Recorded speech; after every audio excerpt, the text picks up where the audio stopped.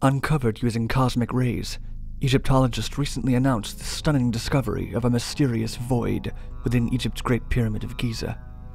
The secret chamber is the first major structure revealed inside the ancient wonder since the 1800s. Scientists are just beginning to probe the space, and it remains unclear what lies within.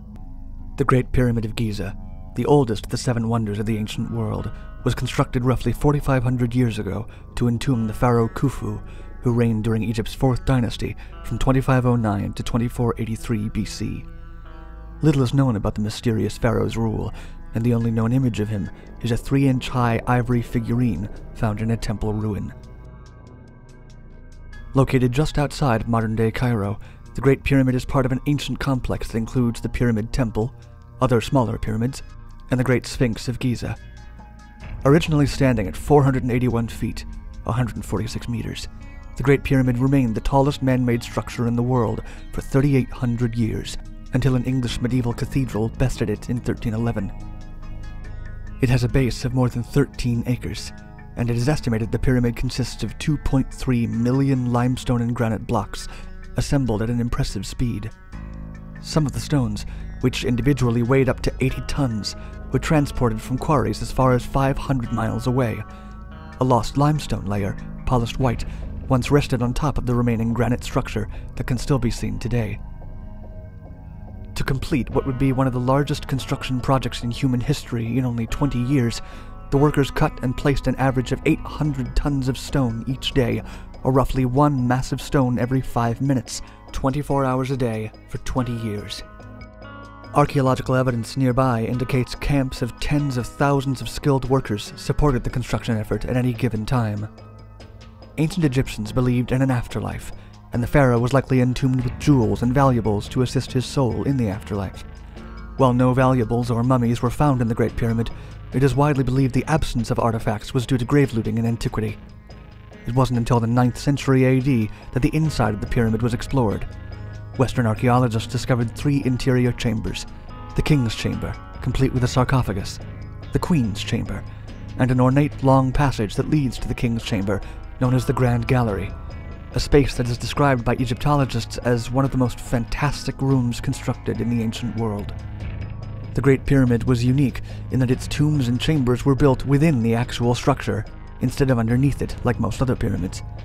Since the discovery of these inner chambers more than a millennium ago, theories have crept up that other chambers exist within the structure.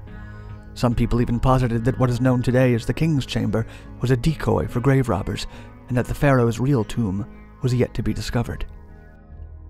In an effort to confirm the theories, an international project overseen by the Egyptian Ministry of Antiquities, known as Scan Pyramids, was launched in 2015 to investigate other potential hidden chambers within the stone behemoth.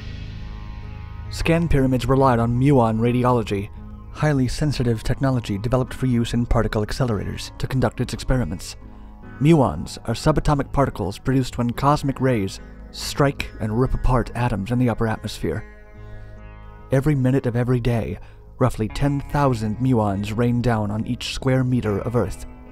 A team of physicists from the Nagoya University in Japan placed muon detectors in the Queen's Chamber and calculated how many muons rained down from above over the course of 40 days. Because the particles are partially absorbed as they pass through stone, unexpectedly high levels of muons would indicate the absence of stone, or holes in the pyramid. The data from the muon detectors was used to build a map of the inside of the pyramid, much the same way X-rays are used to map human bones. After months of collecting and analyzing data, the team was relatively certain they identified a void in the pyramid, but were hesitant to publicize their findings based on a single experiment. 2 additional teams of elite physicists, one from the Japanese High Energy Accelerator Research Organization, and one from the French Alternative Energies and Atomic Energy Commission, worked independently to confirm the results. The additional teams used different types of muon detectors and placed them both inside and outside the Great Pyramid. All of the physicists observed a large, unexpected void in the same location above the Grand Gallery. The previously unknown hidden chamber is roughly 30 meters long, large enough to fit the Statue of Liberty end to end.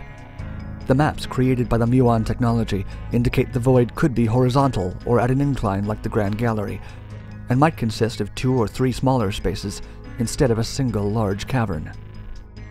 Researchers are convinced this mysterious new chamber exists, but remain baffled by what it could be.